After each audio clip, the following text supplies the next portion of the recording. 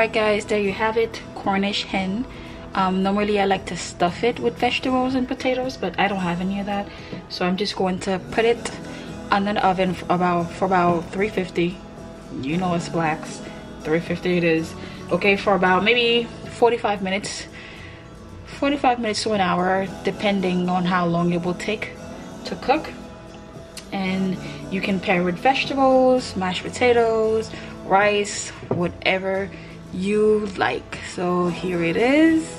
It's very well seasoned, and yeah, so I will see you guys later. But first I'm going to let it sit for about an hour.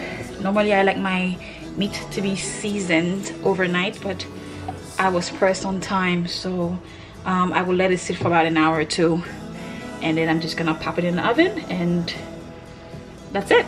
So I'll see you guys on to the next one. Bye.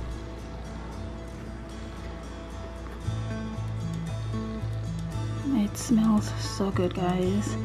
This is the finished product, and I'm about to go enjoy it. I decided last minute to add potatoes to it, so yeah, I'll see you guys on to the next one. Bye.